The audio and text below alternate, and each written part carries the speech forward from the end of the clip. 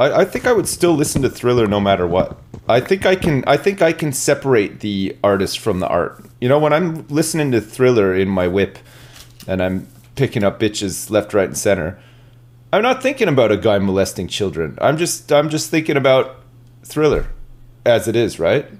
The music is separate to the man. Yeah, a duet for Thriller confirmed. Is it on there? Is Thriller on Twitch Sings? Because I'm down.